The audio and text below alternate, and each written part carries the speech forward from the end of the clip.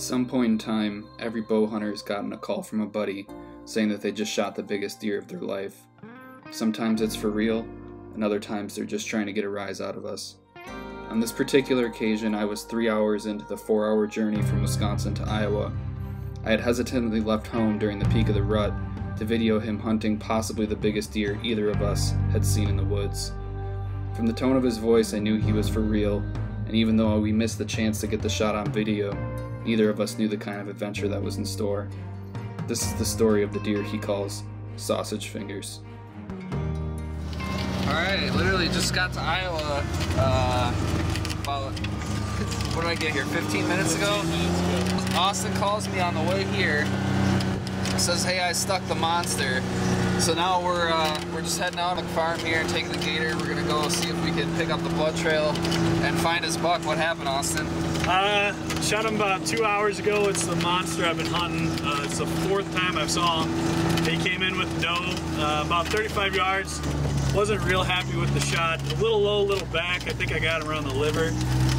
But went and looked at the arrow, covered in good blood, and there was a good trail. I decided to back out. Been about 2 hours. We're gonna go head in, see how the trail looks. If it looks good, we're gonna start tracking. If not, we might give him some more time. It's a heck of a way to come to Iowa. Super excited to be here and to have a big buck on the ground as soon as I pull up. That's pretty cool. So we're gonna see if we can get on some blood.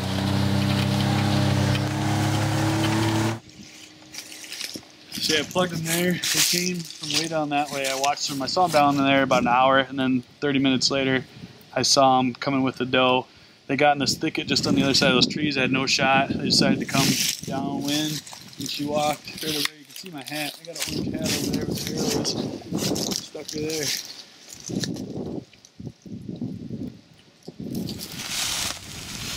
So we stopped right here with the doe. Stood here for a little while, and I took a second poke at him. I missed with that shot. I don't know, this is about 45, 60 yards maybe at most. But it's a pretty good sign. We're seeing a lot of blood right away. I'm a little more confident in the shot. We're getting quite a bit, so hopefully he didn't make it too far. I know I saw him walk at least 100 yards from this position, down the hill and up the hill, but he looked really hurt and he was hunched over walking slow. So this is what we want to see. Hopefully we get him. That is a lot of blood. Can you find my arrow? It was. If he was standing right here, the arrow should be, he'd have been standing right here. The arrow passed through, was sticking down there, and then you can see the blood stream. Love those arrows. Those are those Easton Full Metal Jackets.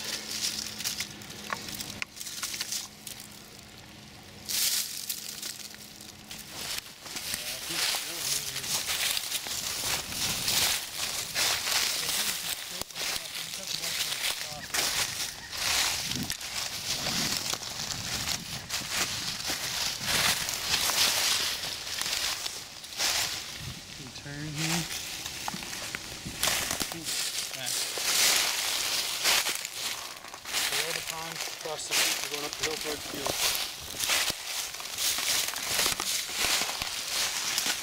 There you go. Where? Right in front of us. Spin it down here, take this. We tracked the buck for a good 400 yards before deciding it was time to pull out. The blood was getting thin and the light was getting dim. We thought it'd be better to come back in the morning.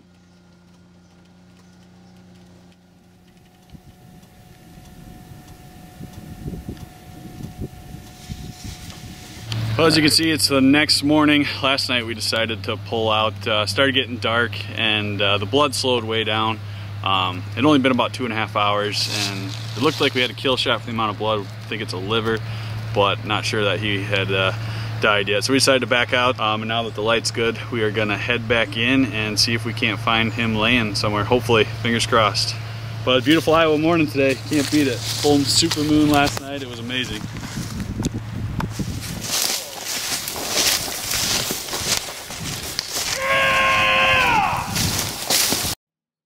At this point, it's important to give some context. We had just spent the last 5.5 hours combing through over 300 acres of timber. We were sweaty, we were cut up, we were literally about to give up. The blood had run out hundreds of yards ago, and we were literally looking for a needle in a haystack. It was at that point that I heard a blood-curdling scream from probably a half a mile away. Here's what happened next. You just walked up on him randomly? Yeah, I was just looking in the stuff I could find. No way. I literally just walked right here. Oh my god. I'm like, should I circle around? I'm like, oh, I'll come back up around. And I was up there, I was like, maybe I should go left. Right. Yeah. Oh my god, I was like, just lost all hope. What did I tell you about this monster?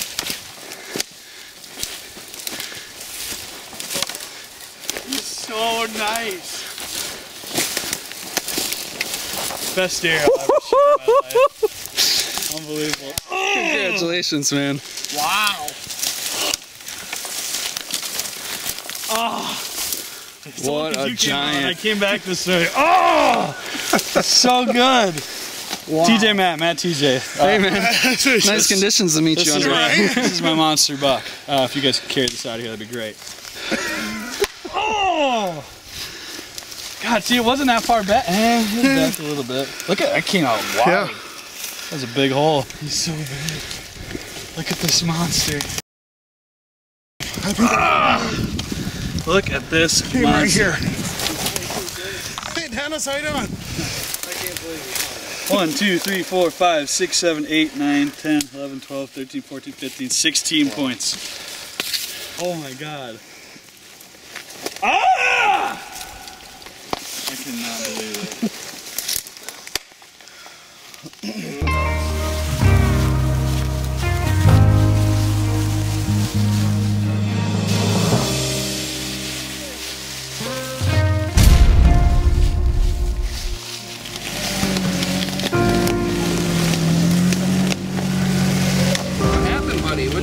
What'd you do? You know what this means, right?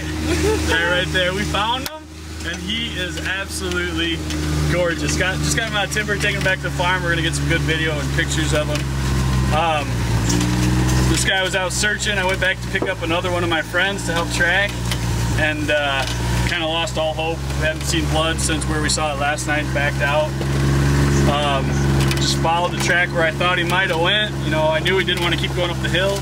He ended up turning right towards some thicket, some water, and it was at the point where we were looking in thick brush, as that's all the hope I had left, and walked right up on him, saw that beautiful rack, and had to take a double take, and there he was. Absolutely gorgeous.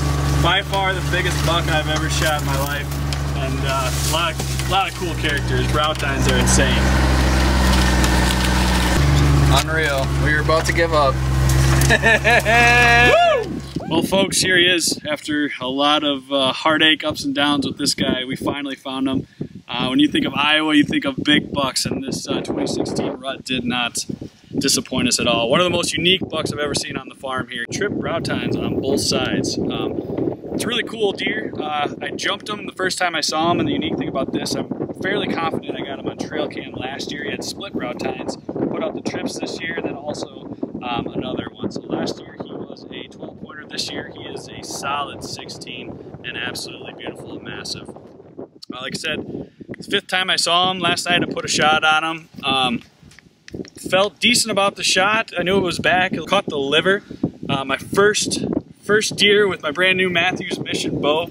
It performed wonderfully. I did the Easton Full Metal Jacket arrows, and they punctured right through, along with the Rage Broadhead. You can see the hole that this Rage Broadhead made. Absolutely brutal.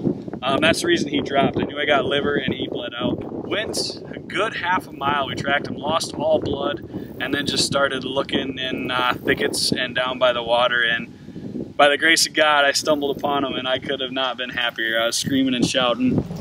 But this is it, the best buck I've ever shot in my life, hands down, and it's going to be hard to top this one in the years ahead, but I look forward to trying. Hopefully this guy got out, did some breeding the last couple of years, and it'll be exciting to see what's coming up on the farm in the years to come.